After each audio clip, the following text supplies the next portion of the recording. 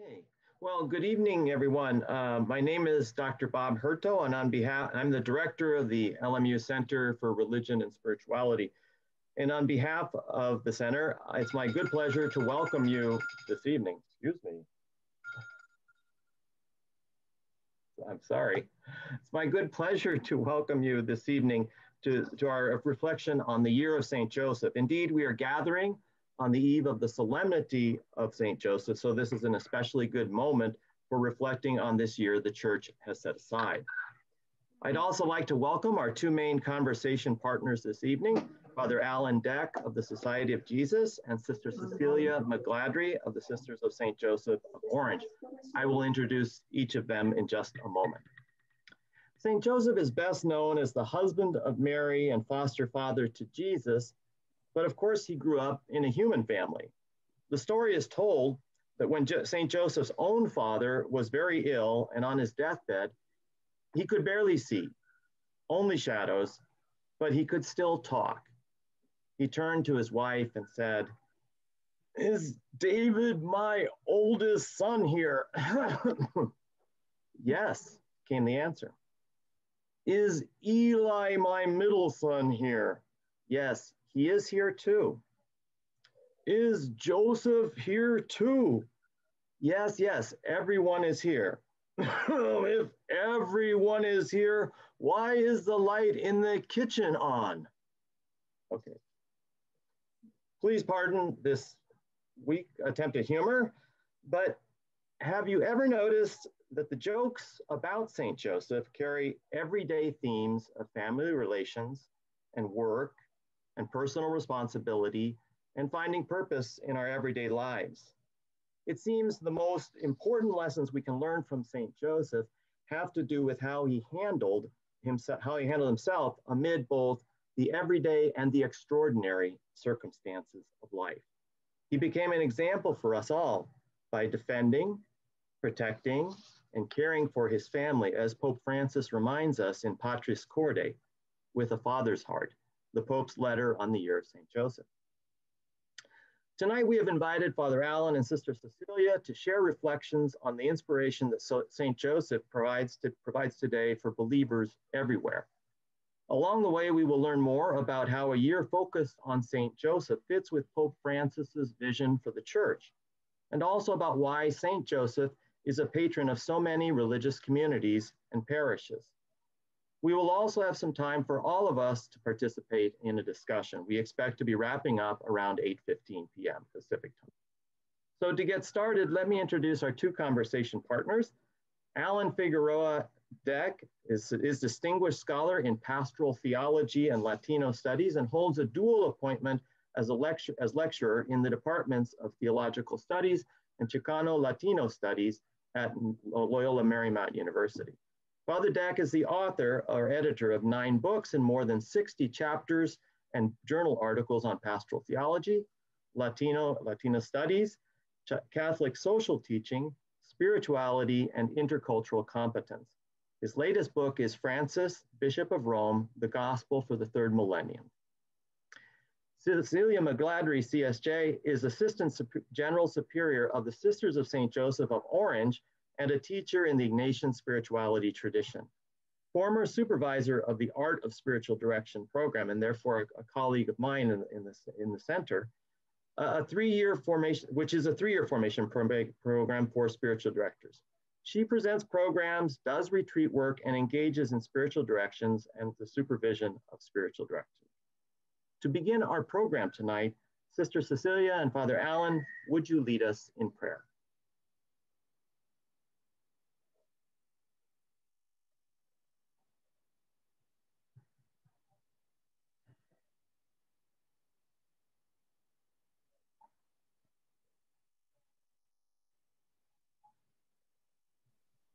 Good evening.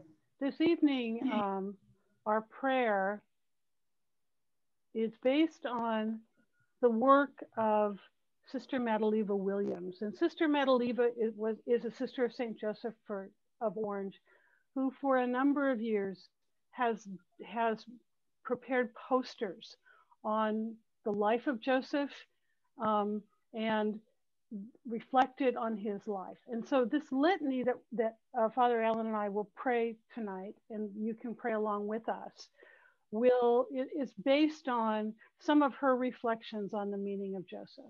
And the artwork that you see on the slides are some of her posters that she has presented over the years. So before we begin, let's just take a moment of silence to gather all that we have and all that we are right now in this moment and present it to our loving God.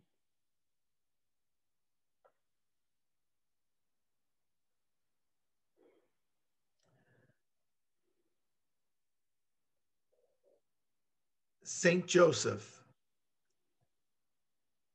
man with a common touch. Saint Joseph, committed to respecting the dignity of his wife and son. Saint Joseph, a great man for facing life as it comes, being content with the daily, what we call ordinary. Saint Joseph, not much is known about him. He is husband, father, provider every day. What more can be said? Saint Joseph, a dreamer. His dreams were not always clear or easy, but eventually they changed his mind and heart. Saint Joseph, a common worker, no name but carpenter. Saint Joseph considered each person, each place as neighbor for the child he called son, treated none as stranger. Saint Joseph, a just man, someone you could count on, upright and downright.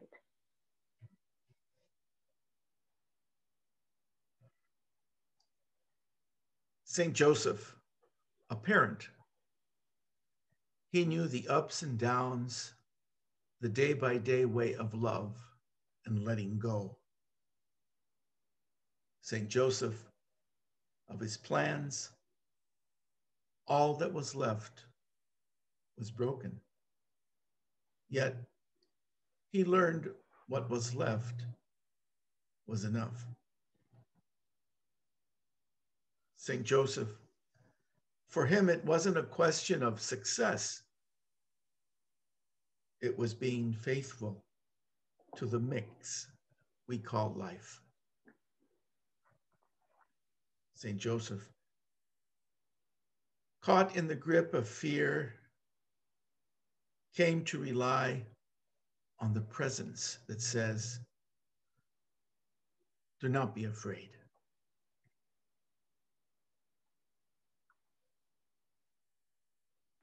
Saint Joseph, before closed doors and his own empty hands, turned to hope, hope that finds a way when there is none. Saint Joseph found his life in ordinary days, no clutter of ifs or buts, simply in what we call now. Saint Joseph, over time, might have seen waiting as a perfect gift. How else can we be ready for the next moment? Saint Joseph, at times like so many, was a refugee without home, welcome, or work. So what he could do, he did. It made all the difference. Saint Joseph must have seen the possibilities in the given and take of daily conversation, perhaps because he was a builder. Saint Joseph, as a day laborer, had little, yet he had compassion, and that was everything. St. Joseph met deep losses with deepest care. Perhaps not immediately, but day by day.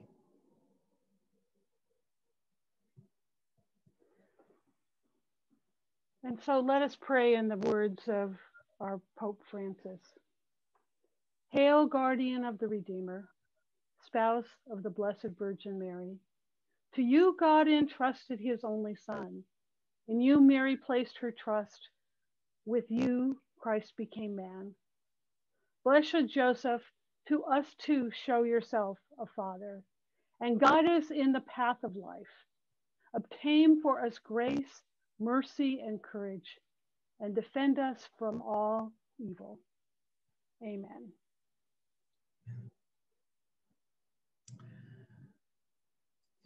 Well, thank you very much, Sister Cecilia, for that beautiful prayer. It reminds me of all the ways that Sister Magladry Williams inspired us in several years when I worked in Orange at the Mother House with her and other members of your congregation. I'm here to begin our reflection on Joseph, basing my remarks pretty much on the remarkable letter that Pope Francis wrote when he proclaimed the year of St. Joseph, which began on the 8th of December in 2020 and will continue until this coming 8th of December. In the letter, I mean, he really did a very good job of communicating to us all of the various ways in which we have come to understand a figure in the church who is more unusual because of the different ways in which his presence has been understood and interpreted in the history of Christianity. But there's no doubt that for various reasons, and maybe I'll mention some of them here, Joseph seems to be coming into his own. You know, when the church raised the presence of Joseph in the 19th century, you know, making Joseph, for instance, the patron of the universal church, there's no doubt that the church was living a moment of defensiveness. And so Joseph, of course, was viewed as a guardian.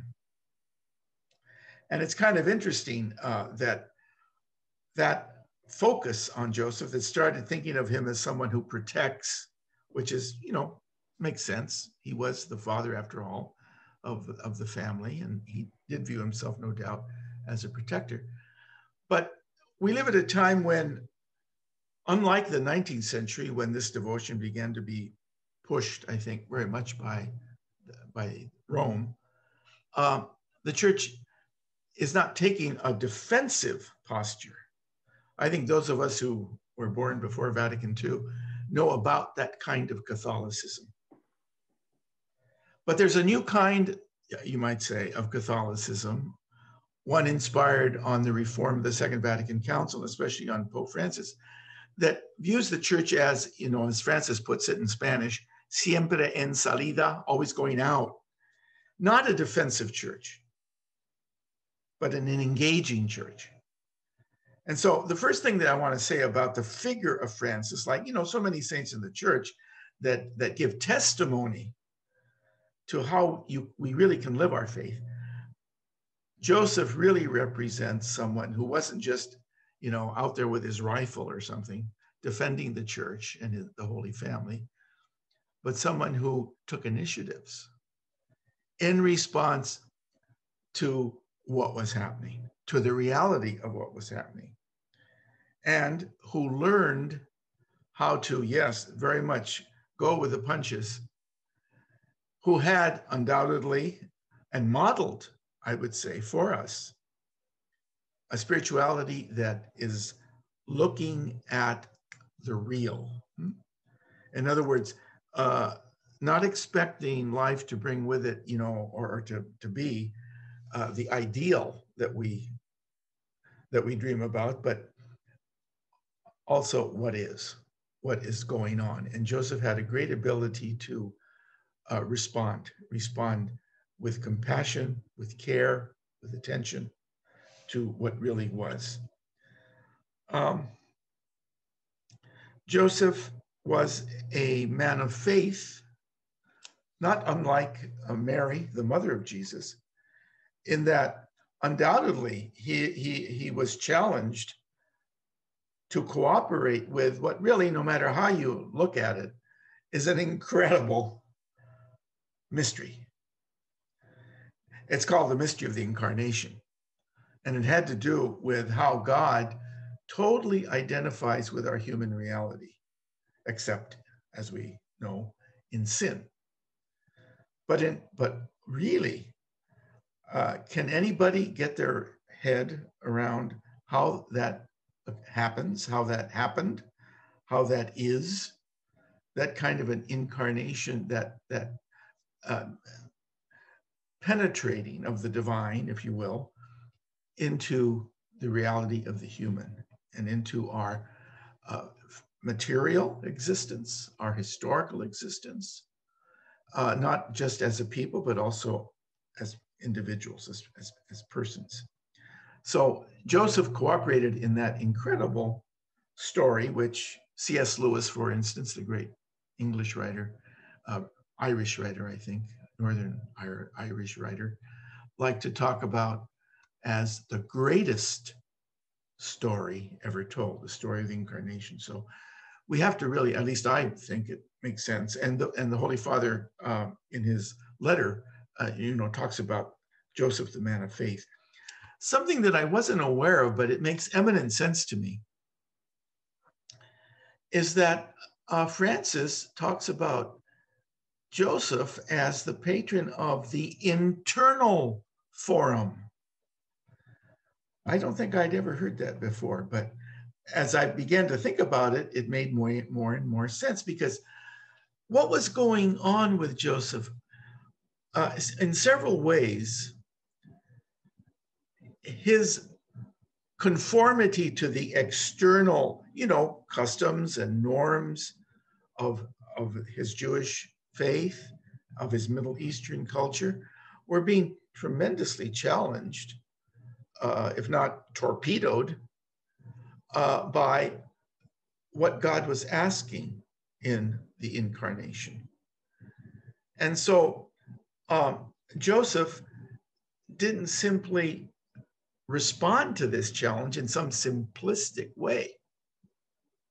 But we know, and perhaps that's why we identify Joseph as a man of silence, because silence creates the condition by which we can discern. I mean, by which you can hear, we can hear. And Joseph was trying to hear, and he was trying to assimilate into his whole being, into his response, a loving, compassionate response to what God was asking of him. And the way that we know that that occurs is that Joseph didn't fly off the handle and, for instance, denounce Mary for, yes, having a child out of wedlock, because that's what it was. But rather he pondered, didn't he? He pondered. And not only did he ponder, and I suppose we could say pray about it, what should he do in the face of this? But we hear several times, I think it's 3 or 4 times, that something happened to him in a dream.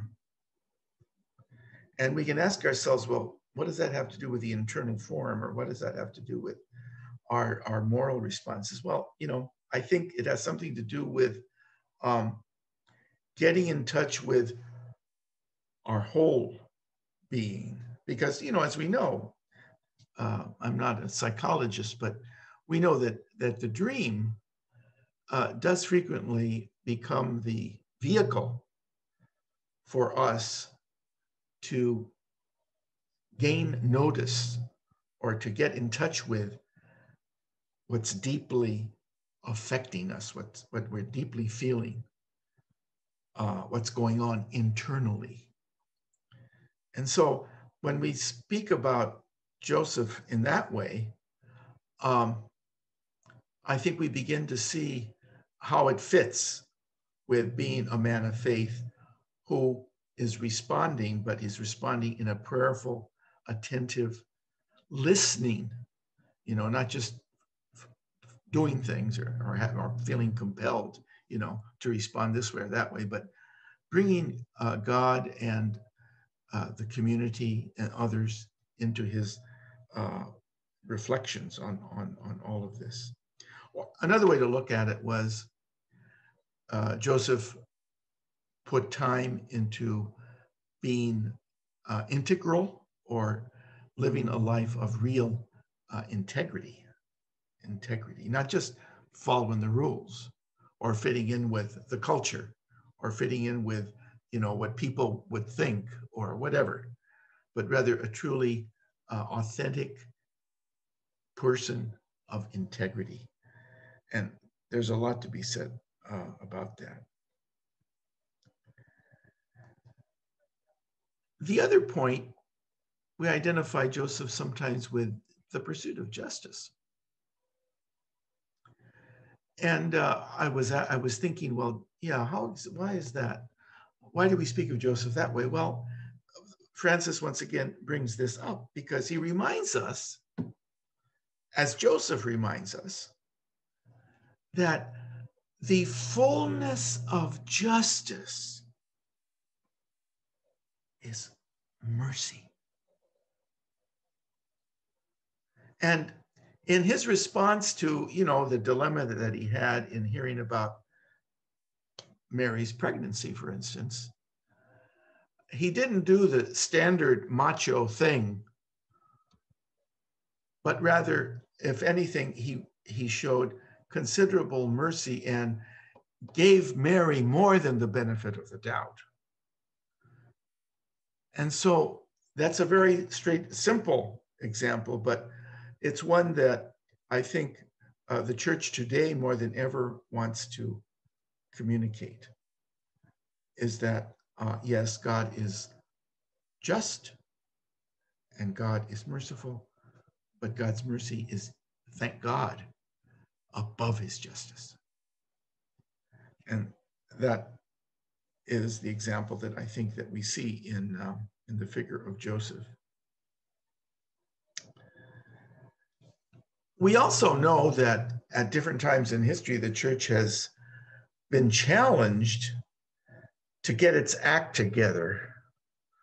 And certainly in the 19th century, the institutional church was challenged by the fact that it really had lost the working class. At least in Europe, it had lost the working class. And that was precisely what got Pope Leo XIII, into gear to begin really in a very forceful and creative way, the tradition of Catholic social teaching. And in the context of that period, which the church, I think, is still very much promoting, the identification with workers, the identification with, yes, also the poor, the option for the poor, as Pope St. John Paul II has insisted, with the option for the poor, all of that. Early on, the church saw that, we have someone to model this. And of course, it's Joseph, the foster father of Jesus, who was an ordinary worker, and who was the person who brought home, put food on the table so that Jesus could grow into the man that he became. Okay. Now, one of the other, and this is all shows you all of the images and all of the qualities that we know about Joseph, even though people will complain that there's not a great deal in the New Testament about Joseph, which is true. But what's there is dynamite. And especially if you pray with it, especially if you use your imagination to sink into what's going on here. And the other example I will give you will be the flight into Egypt. In the 1950s, at the end of the Second World War, when Europe had been devastated by that terrible, terrible experience, and people were displaced, all kinds of peoples were displaced as a result of the devastation of that war, the church looked for a way to respond in a compassionate and accompanying way to the struggle of so many people that was going on at that time. Okay, we can compare that moment to the moment we're living now, which is one of, by the way, even more displacement of peoples, even more than the Second World War. But at that moment, the church once again looked to the figure of Joseph and pointed out that Joseph and Mary, yes, and Jesus, the Holy Family, as we say, are the model for refugees and immigrants of all time. Because the church's concern, or our concern, or the concern of Christians then and now for refugees and immigrants and displaced persons and the outsiders and the peripheral, or whatever you want to call them, isn't some kind of nice idea, but it goes to the very heart of God that we've come to know in the incarnation and in the person of Jesus, and that those around Jesus that cooperated with the plan, like Joseph, really modeled to us the care and the attention, and by the way, in this case, courage that was needed. Because what did Joseph do? He actually responded quite intelligently, and he came out quickly, making the decision to flee to Egypt with the Holy Family. And so Joseph and Mary and Jesus himself, from the earliest times of Jesus' life, became refugees. So that our concern about refugees is so intimately linked to the story of our salvation and of the paschal mystery of Jesus himself. And Joseph was such an important figure. You've all seen, and really during our time, we've had the benefit, maybe we'll see some a little bit later, of Joseph representing the flight. The flight in different ways that's been represented in Christian art, But how appropriate, for the moment that we're living right now. So as a refugee, what was Joseph facing? He was facing threats. He was facing dangers. He was facing the unknown. He was uprooting his life, if already his life hadn't already been uprooted enough by getting involved with Mary in the first place. It really was getting uprooted now, as he had to go to this place he'd never been before, I presume, or at least Mary and certainly Jesus had never been there before, Egypt.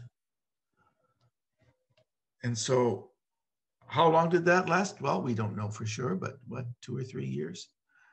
And it was a risky business, wasn't it? Because we heard about Herod's decree, which ended up resulting in the holy innocents, those male children, younger than 2 years or whatever it was, who were murdered.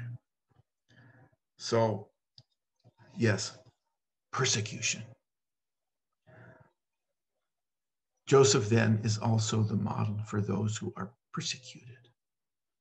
Persecuted because of their religion. Persecuted because of their sexual identity.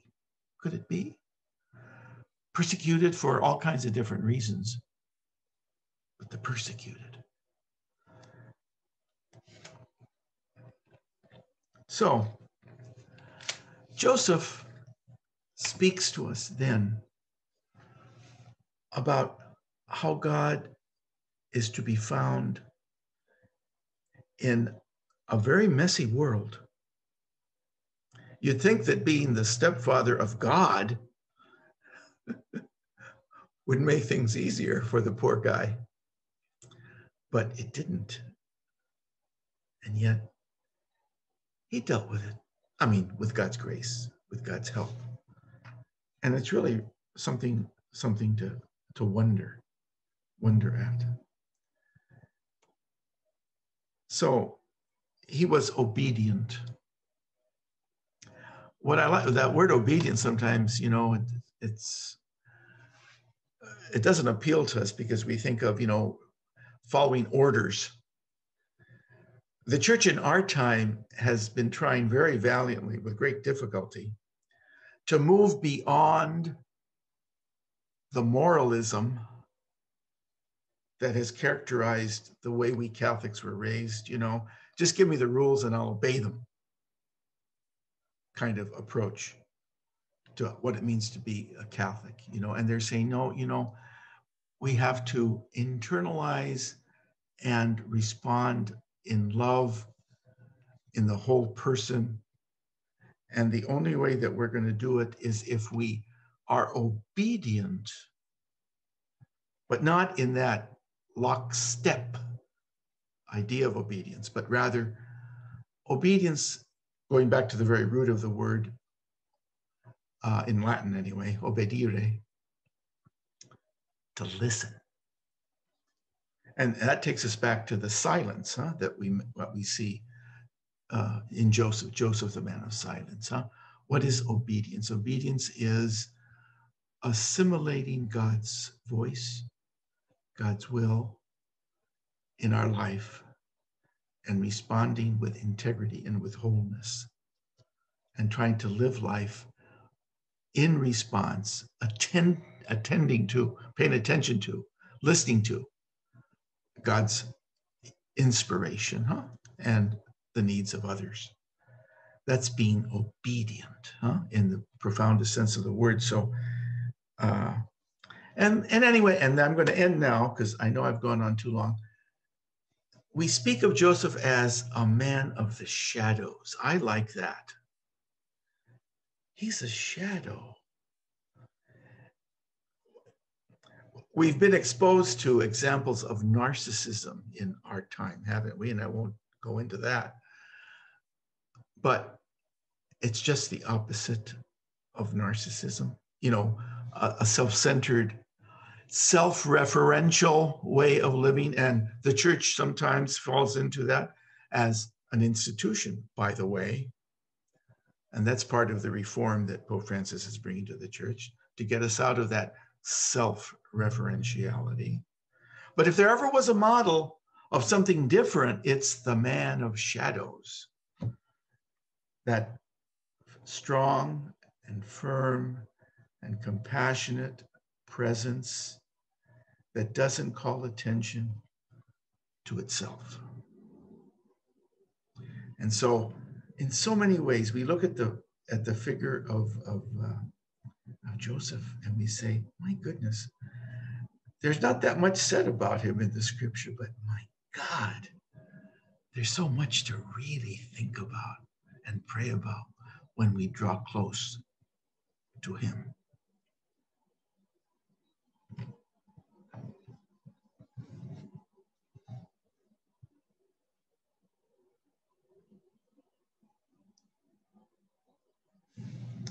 Now I'm going to turn once again to Sister Cecilia, and she's going to share the background, which I'm sure will really be interesting, of the figure of Joseph in the worldwide congregations, all the congregations of the Sisters of St. Joseph.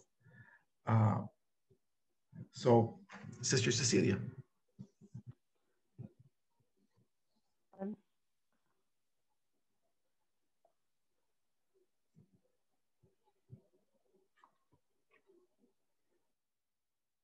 All right, so I have some pictures. So this is the rose window from our Mother House Chapel, picture of St. Joseph. And today I'm going to reflect a little bit with you on how did Sisters of St. Joseph get to be Sisters of St. Joseph? Why Joseph? So the Sisters of St. Joseph today are scattered throughout the world. This little family tree shows all of the mother houses of the congregation throughout the world. And so there's some in Canada, some in the US, many in Europe. And from these mother houses, sisters are sent to many countries. So we're in South America. We're basically on all the continents, I think, except Antarctica.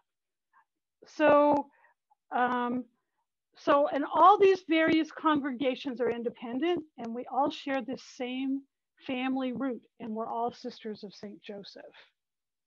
So we began in 1650 with 6 women in a small town called Le Puy, which is in the south of France. And these 6 women first gathered for prayer and to minister to those in need. They were encouraged to divide the neighborhood and to assess those needs and to serve the dear neighbor without distinction, meaning they weren't sent to just one class or one group of people, but to whoever was in need. And though they wished to live a religious life because of the time that was barred to them, because the only religious in the church were in the cloister. They were enclosed.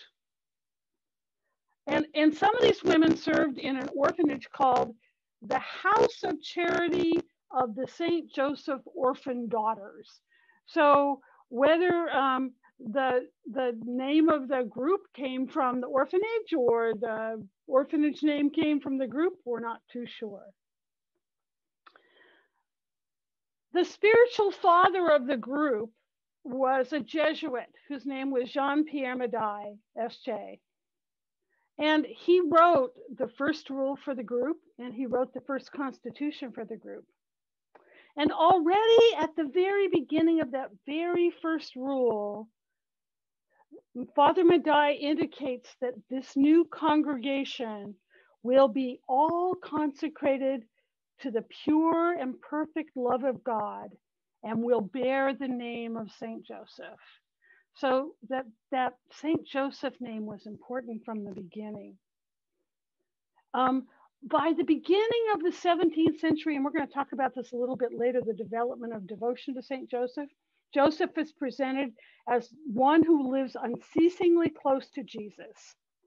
That is the model of the mystical life. So in order to function as an approved group within the church, the small group of women needed a bishop to approve of their institute. And the bishop that approved them was the Bishop of Le Puy, Henri de Maupas. And de Maupas is reputed to have had a personal devotion to St. Joseph. And it's interesting that it was on October 15th in 1650 that the bishop assembled the first sisters, right? And he gave them direction, and he gave them an exhortation, and he placed them under the protection of St. Joseph.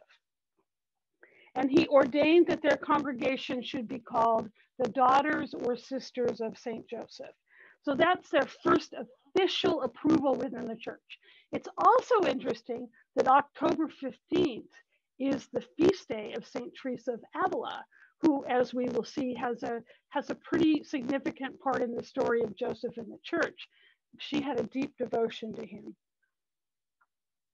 And so the Sisters of St. Joseph are the first institute within the church to bear the name of St. Joseph. Another influence on that early community was St. Francis de Sales. And this very holy man was known for his practical and warm spirituality. And he lived in the midst of really horrible times. And during those times, people placed an emphasis on a violent and punitive God. And he was gentle and kind and taught the love of God. And he had a special devotion to St. Joseph. So he wrote often about Joseph in his writings, and he was known to keep a single holy card in his breviary. And on that holy card was a picture of the infant Jesus being carried in the arms of St. Joseph. So de Maupas knew Francis de Sales and was very influenced by his spirituality. So there's another Joseph connection. Another connection, another St. Joseph connection is Teresa of Avila. Now, Teresa of Avila lived in the 1500s, from 1525 to 1582. And her devotion to Joseph was deep. And she influenced the church a lot in increased devotion to this saint. And so Teresa of Avila placed the first Reformed Carmelite convent she founded in Avila under the patronage of St. Joseph. And that would be true for almost all the monasteries she founded, about 10, that they were placed under the patronage of St. Joseph, right? As I noted before, the first congregation's given its formal approval on October 15th. And that October 15th date is certainly significant for the congregation to look at the mystical aspect of the vocation of the Sisters of St. Joseph and the mystical aspect of Joseph in his life. So a couple parts of our spirituality, there's so many, I could go on for hours, I won't, but there's two things I just want to note about the spirituality of the Sisters of St. Joseph. So at the heart of the spirituality of the congregation is this notion of the two Trinities. And the two Trinities are the uncreated Trinity, the Father, the Son, and the Holy Spirit, and then the created Trinity of Jesus, Mary, and Joseph. So this was a pious devotion of the time. So you have the Father and the Son and the Spirit and Jesus, Mary, and Joseph, and they comprise the two Trinities. And this devotion emphasized the connection between heaven and earth, between the ordinary, everyday, and the spiritual. And Madai speaks in the early rules of the institutes of the consecration to the two Trinities. And what's unique about Madai is his emphasis on Joseph. So Madai, when he sets up his schema, kind of makes Joseph analogous to the Holy Spirit. So just as the Holy Spirit is all love, Joseph is the model for the sisters of, as Madai says, the most perfect love and charity among themselves and toward every kind of nature. Another emphasis of Madai in the early congregation was an emphasis on the virtues, on virtue, right? So Madai says the sisters are to be all consecrated to the pure and perfect love of God and bear the name of Saint Joseph as being especially in love with the virtue hidden in this great saint. So the word virtue here needs to be taken in a really strong way, because in the 17th century, virtue was about physical and moral vigor. It was not a passive word. So Joseph is the man who carries within him a vigorous and discreet holiness. He is known for his hiddenness, right? There are no words recorded in scripture that are spoken by him. right? However, he clearly has an important role in the Holy Family and thus in salvation history. So this hiddenness is a virtue that's highlighted for the sisters.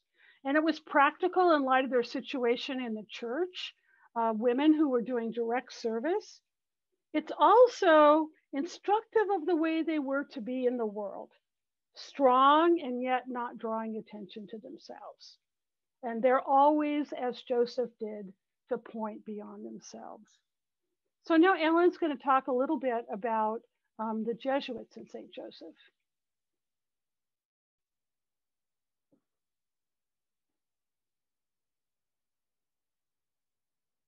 Allan, you're on mute.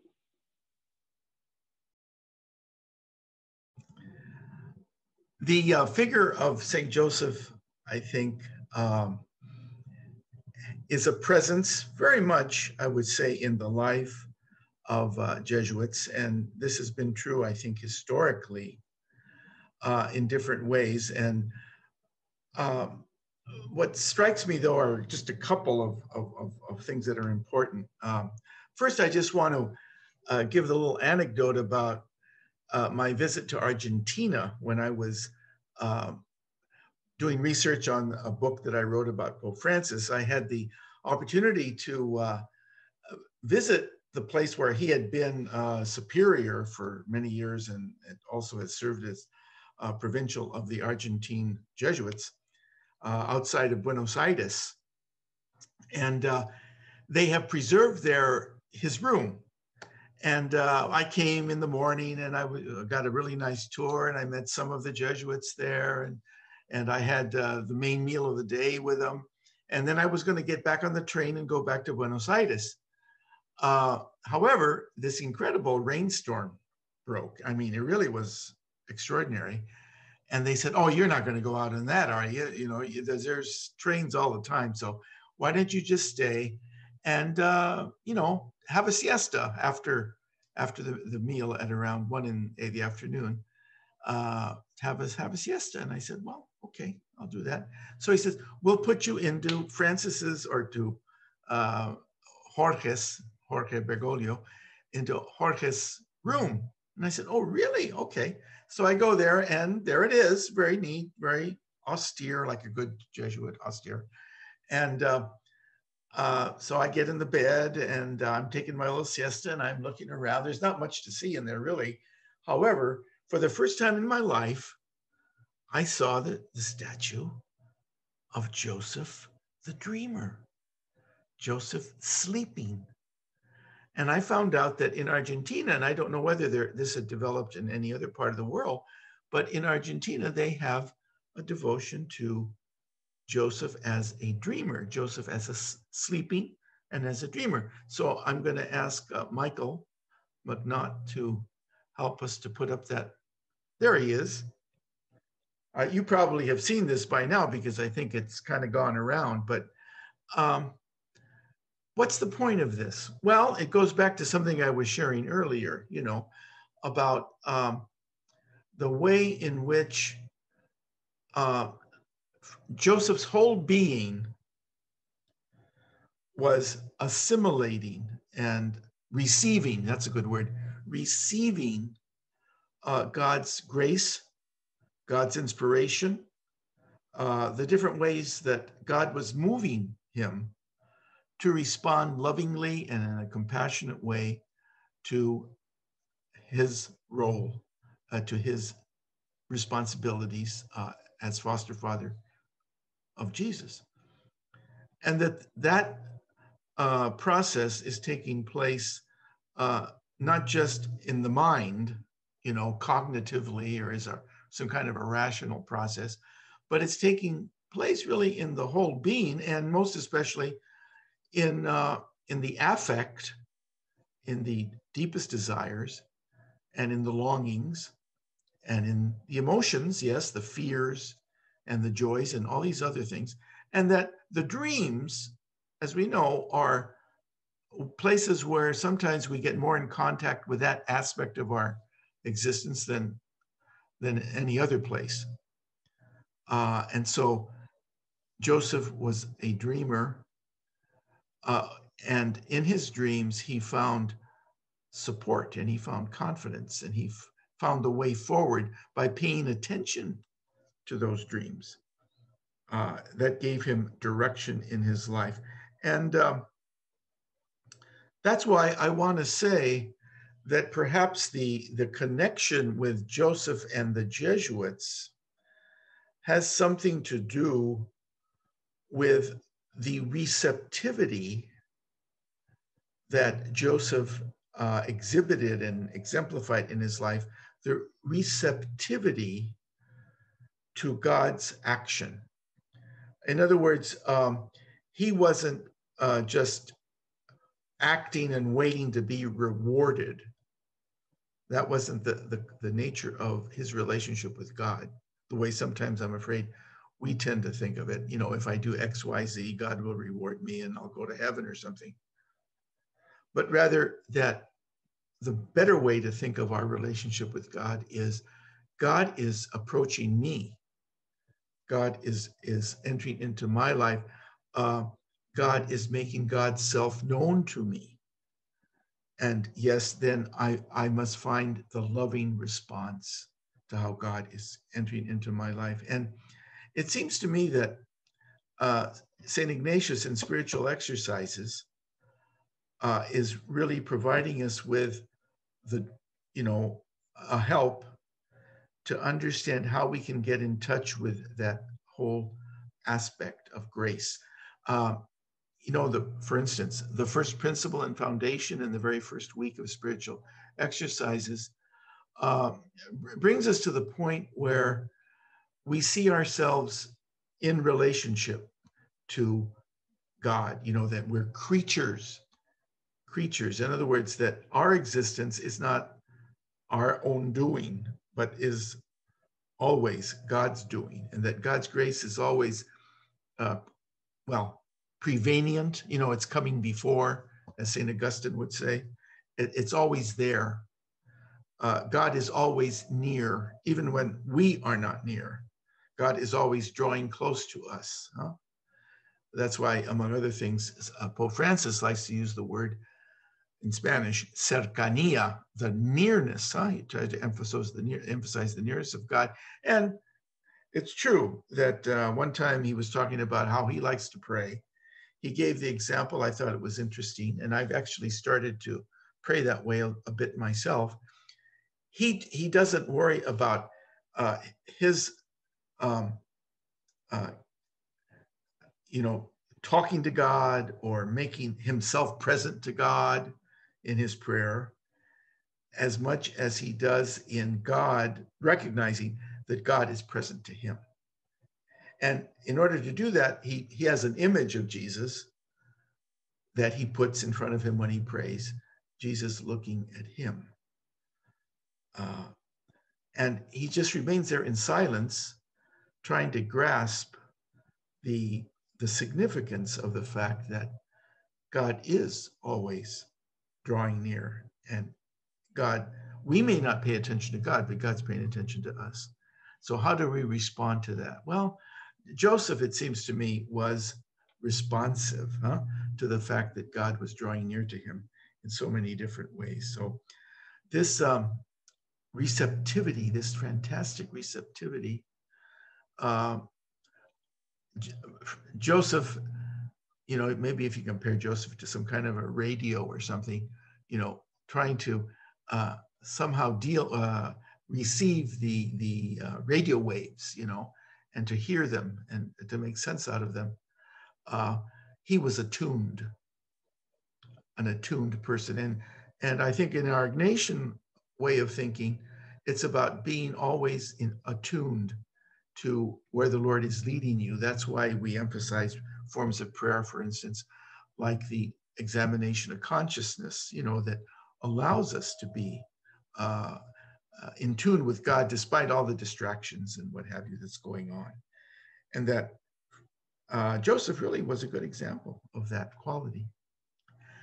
And then on a much, I guess, lighter note, not so heavy a consideration as what I just shared with you about Joseph and our Jesuit and Ignatian spirituality, just a couple of anecdotes about California or Western Province Jesuits. You know, I entered in Montecito, California in a novitiate back in those years, close to Santa Barbara. And if any of you had ever been there, you realize it was really a wonderful piece of real estate that the Jesuits that we were able to obtain in order to have our novitiate, which in those years, you know, the norm was pretty much away from everything, that kind of thing. That's why it was way up there in Santa Barbara. Anyway, it was 120 acres in the foothills of the Santa Ynez Mountains, looking down on the Pacific Ocean. And actually, we had a chance to get it, paying the price that we could pay, which is not the price that a lot of other people could pay who really wanted that property. But the man in charge of this transaction for our province at the time was Father Van der Aa. You may have heard of the Van der Aas. They're great Catholic philanthropists of Southern California. And there's a couple of buildings here at LMU named after the Van der Aa family. Anyway, Father Carl was in charge of this thing. And he spotted this wonderful opportunity up in Montecito. And so he was always very quick to tell people after we did get the property at a price that we could pay, which was incredibly, incredibly low. He said it was all St. Joseph's doing. And we said, oh, really? How is that, Father? Well, the minute we decided that we were going to try to get that property, I went up there secretly and I buried a statue of Joseph with his head upside down on that property. And I prayed and I prayed, and lo and behold, it worked. So I said, well, that's really something. You know, I hadn't experienced such an expression of simple belief and piety, you know, in a Jesuit like that before, but it was great to see. Similarly, we had a very nice place up in Northern California that someone gave us, a donor gave us, where we could take recreation for our men in formation up in the Santa Cruz Mountains. And in our novitiate in Los Gatos, even to this very day, I mean, our residence in Los Gatos, which is now our residence for the elderly Jesuits, we have a candle that's burning on the right altar, the St. Joseph altar, and it's green.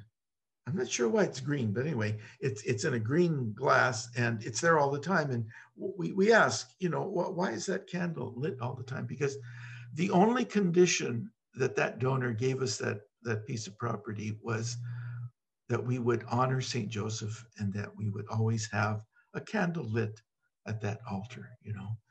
And so, yes, this is a small example of simple devotion to another quality, of course, that all the saints have, but which St. Joseph seems to have in spades, which is power to intercede, to intercede for us, as he has in the lives of so many people. As a matter of fact, when Sister Cecilia was talking about the role that St. Teresa of Avila played, one of the reasons that she was such a great fan of Joseph is that in her reflection and prayer on the person of Joseph and what we knew of him,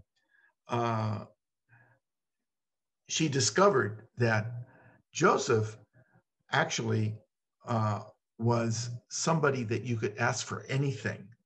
Whereas in the church, there always was, you know, a tendency to identify a saint with just one thing or another, or one kind of help, one kind of assistance, you know, when people are in need.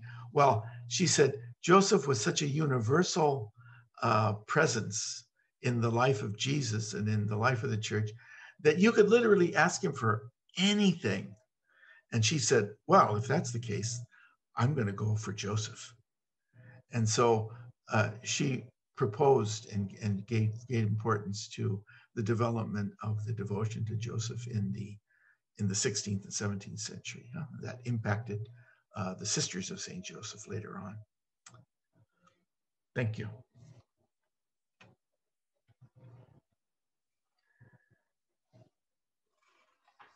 So, Sister Cecilia. Yes. You have some more. I have some more pictures.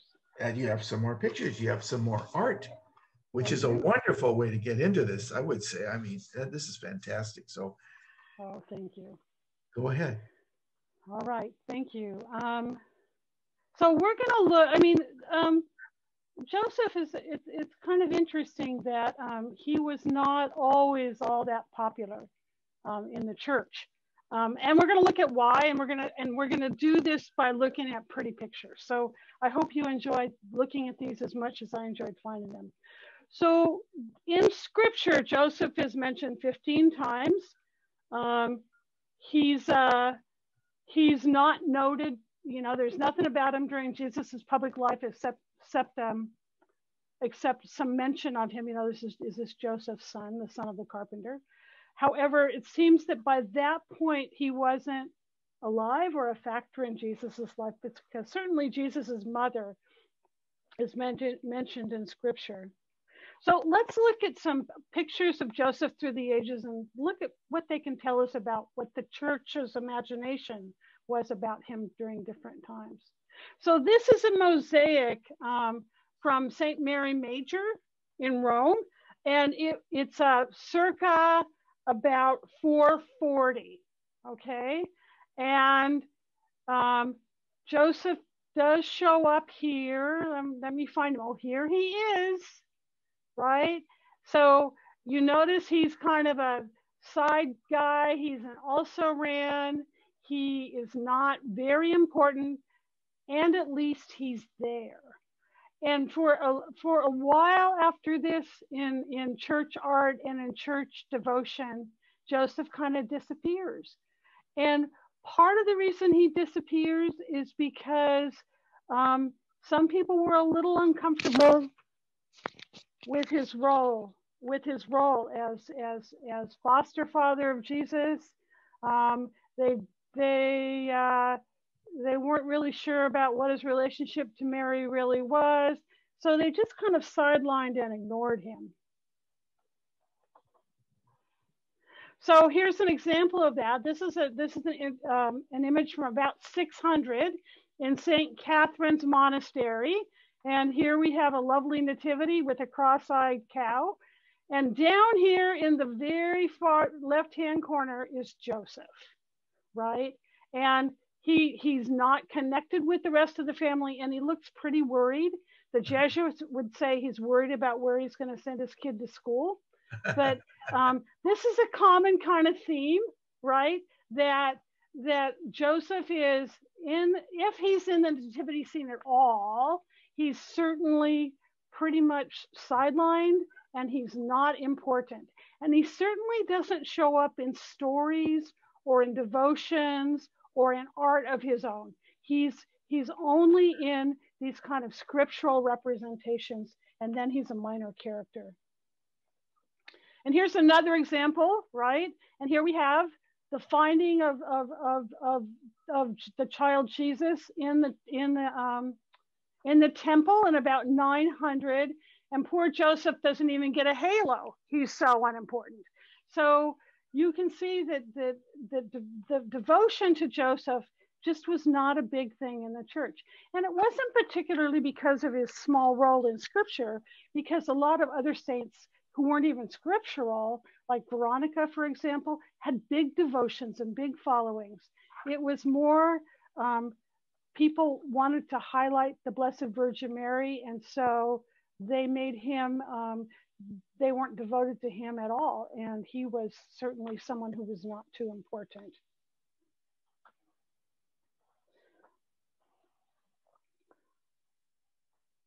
Okay, so here we are in the 1270s, and we have the flight into Egypt. And in many of these early pictures of Joseph, he's kind of old and decrepit. Here, he doesn't even have enough energy on the flight into Egypt to lead. I think that's a donkey. To lead the donkey, he's kind of following behind, kind of trailing behind the whole thing. So this is where we get, you know, the cherry tree carol is not my favorite, but this is where we get these notions of Joseph as a very old man. And part of that again is, you know, to emphasize, you know, that you know, he and Mary wouldn't have been attracted to each other really. There are legends that he was married before, and that the brothers and sisters of Joseph were actually his children from his first marriage. Now later on, some of the saints are going to dispute that, and that story is pretty common in the Orthodox Church. But he's shown as an old man who certainly wouldn't have been any kind of an attraction or a threat to Mary's virginity. Then by the beginning of 1300s, right, we're starting to get a little bit more reflection, and he's getting a little bit more stature. This is a famous picture by Giotto in one of his monumental cycle of frescoes on the life of the Virgin in Padua. And notice he's still older, right? He gets his halo, he gets a halo. He's still older, but he's certainly much more vigorous and much more lively and much more attractive and much more at the center of the picture. He's no longer just on the sidelines. So things are beginning to shift a little bit. And then here's this lily with the bird on it, right? And you'll see this lily a lot in these pictures. And what it is there was an account in a book called The Golden Legend, which was the lives of the saint in the Middle Ages. And in the Golden Legend, when Mary came of age, the priest was told to summon all the marriageable men to the temple with their rods, and they would be given a sign which guy was the guy, which man was to be betrothed to Mary. And Joseph was chosen just as a lily sprouted from his rod and a dove landed on top of it. So these are both symbols of purity. But it's interesting, in that famous Golden Legend, Joseph doesn't have an entry of his own. He's only mentioned as in entries about Mary. So by the 15th century, people are becoming more interested in devotions to Joseph. And part of that, part of what propelled him to saintly stardom were the calamities of the 14th and 15th century. So what do we have? We have famine, right? We have the 100 Years' War. We have civil wars. We have peasants and urban artisans revolting. We have heresies and corruption in the church, the Great Schism, the Babylonian captivity of the church. And then, just to make things interesting, we have the Black Death that kills a quarter of Europe's people in its first assault alone. So the theologians and the popular preachers turn the spotlight to Joseph as the ideal family man, model, and protector. So in these little vignettes, he's definitely younger, he's more engaged, and he's kindly. And so the Feast of St. Joseph did not enter the Western calendar until AD 1479. There was no Feast of St. Joseph. So a turn begins, and he begins to become more popular. So by the 1500s, right, he is coming more into his own. He actually gets to touch the baby. Notice that. That was a good thing. And this is an interesting picture because the baby Jesus and Joseph are both asleep, and Mary is awake, adoring them both. So this was a representation of the artist that, you know, Joseph was kind of the earthly father, the one who was human, and Mary was focused on Jesus's divinity. And Jesus, of course, is facing out to face you and me. So this is a really sweet picture. And so we begin to get more art like this after the 1500s.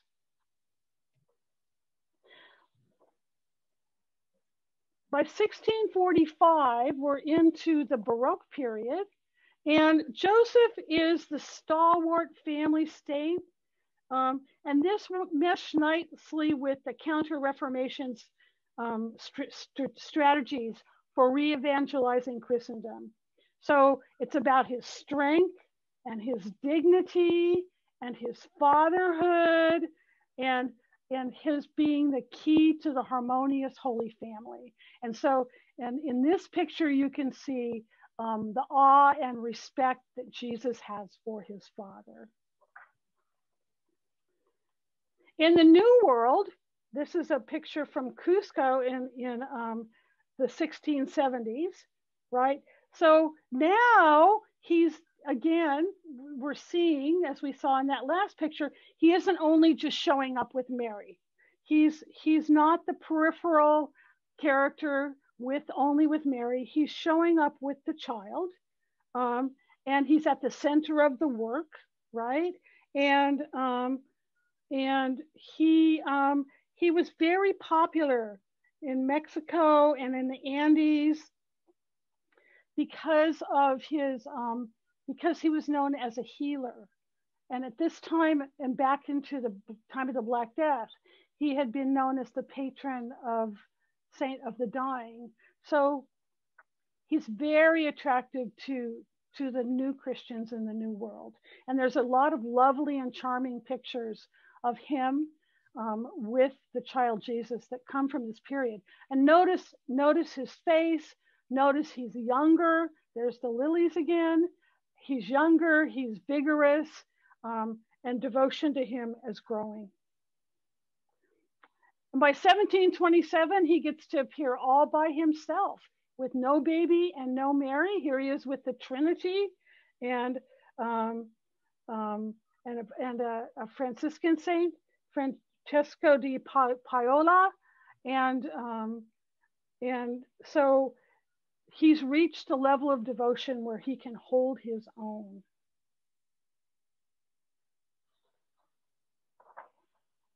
By the 19th century, we see him reflected in art in a really, in a way that goes with the period, okay? So an artist often would choose a scriptural theme, but he would plummet for its psychological or political symbolism. And so this is called The Flight into Egypt, and it's by Luke Oliver Merson. And here we see Joseph having come full circle. He's an exhausted refugee, right? Jesus is asleep in Mary's arms on the Sphinx, right? Which did raise a little hue and cry because that was a pagan statue. And Joseph is by the dying campfire. And this picture attracted people because it was so human, and it represented the psychological feeling of what the family must have experienced on the flight into Egypt.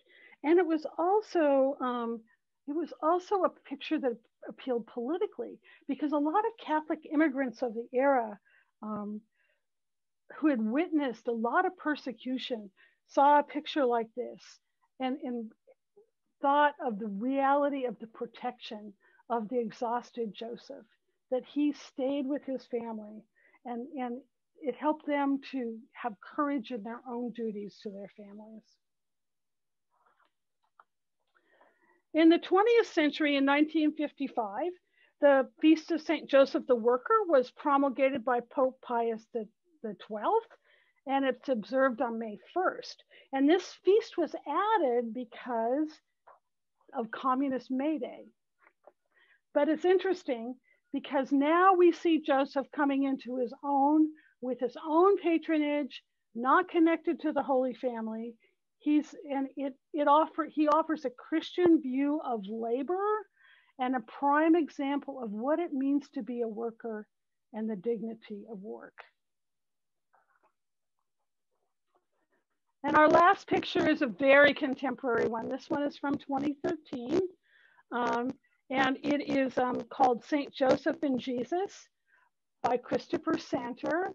And you see here the current sense of the devotion to St. Joseph, how much Jesus loved him, how much he loved Jesus. The psalm in the background is from Psalm 89:29. I will establish his line forever and his thrones as the days of the heavens.